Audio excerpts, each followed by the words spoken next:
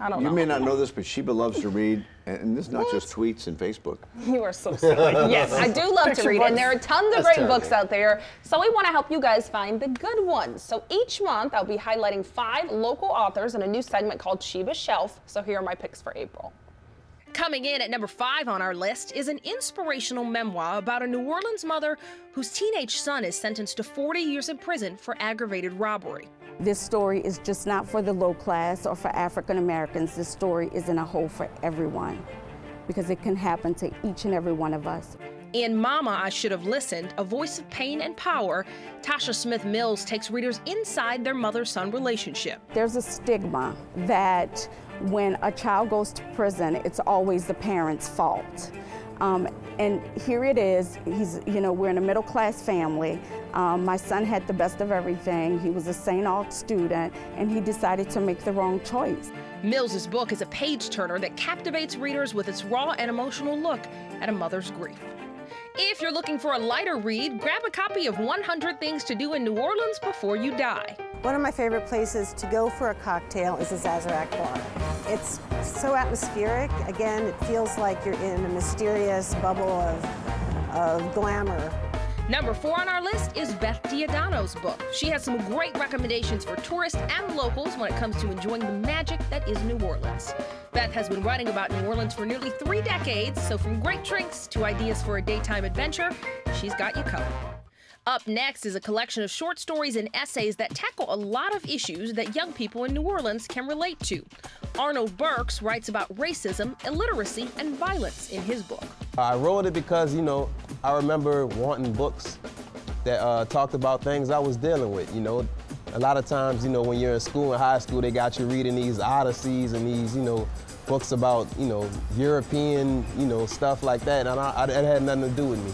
Arnold says he hopes the book gives teens in New Orleans an opportunity to connect with what they are reading. And of course, we need a good read for the little ones. Mally in the Middle tells the story of 2 friends from another planet who hit the wrong button on their spaceship and end up in New Orleans. The author, Jordan Sullen, is a Tulane grad and former NFL player who has worked with kids through several nonprofit organizations. He says this read is a summertime tale of 2 curious friends. All right, and coming in at number 1 on our list this month is Mia X's cookbook memoir titled Things My Grandma Told Me, Things My Grandma Showed Me. The legendary rapper was the first woman on Master P's No Limit record label, but these days she's spending a lot of time in the kitchen, and she's sharing her recipes with us and her grandma's wisdom in this book, which we're so excited about. Thank you for being here. Hi. Hey, y'all. And I know that your fans love your voice. It's one of their favorite things about you.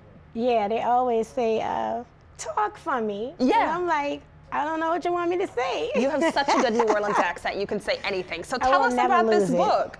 So Things My Grandma Told Me, Things My Grandma Showed Me is a book about my relationship with my grandmother. She allowed my mother to go to school. My mom was in college when she had me. It was her last year. So she allowed my mom to finish college, and she raised me. She had a real potty mouth. She was a character from what I've read. Raps, yeah. So dirty. But she said a lot of profound things.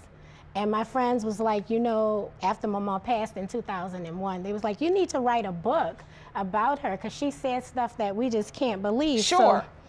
So, one of the things was, baby, your heart don't care how stupid you look, it just knows what it feels.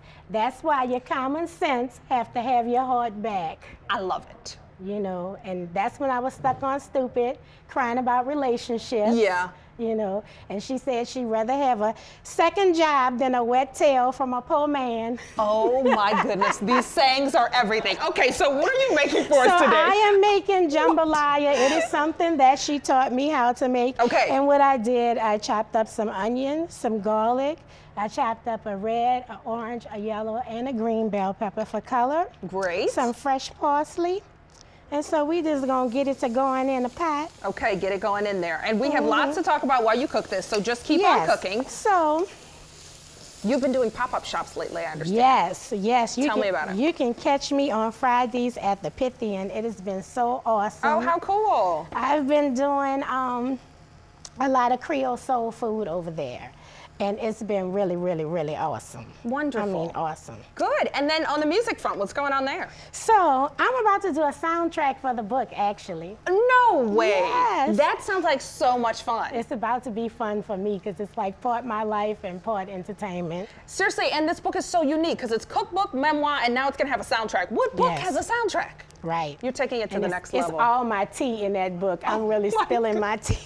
I'm so excited for the soundtrack to the really book. spilling And then my you've got tea. an announcement about Essence you wanted to make. Yes. So PJ Morton is actually doing a live recording of his album, Gumbo, and I am a part of that. Hello. So Essence Fest, I will be hitting the stage with PJ, and it is going down. Oh my goodness, that's so exciting. And Yes. finally, talk about your mentoring with young girls very quickly. So there's a group called Outstanding Mature Girls.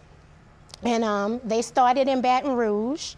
And when they started out in Baton Rouge, they grew across Louisiana to like 800 strong.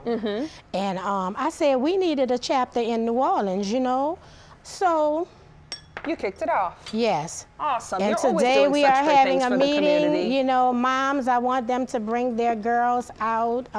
We are all about mentoring and leadership skills and, you know, self-esteem, just everything. All right, we about perfect. that. You do so much great for the community. We're so excited you're here. For more information about Mia X's book, which is called Things My Grandma Told Me, Things My Grandma Showed Me, and the full list of books in this month's Spotlight, you can log onto our website. We put the link you need at WWL-TV.com. Just click on links. Dave?